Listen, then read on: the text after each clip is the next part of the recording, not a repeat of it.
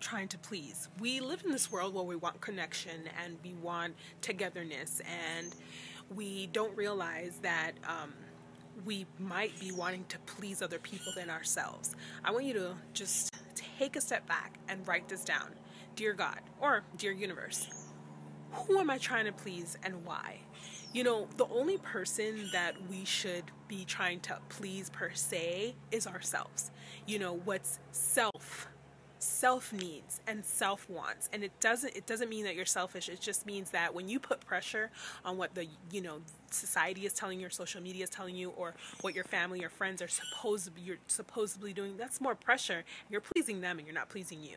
So when you're stuck and you're not knowing who to please and why, write it down. Literally write it down.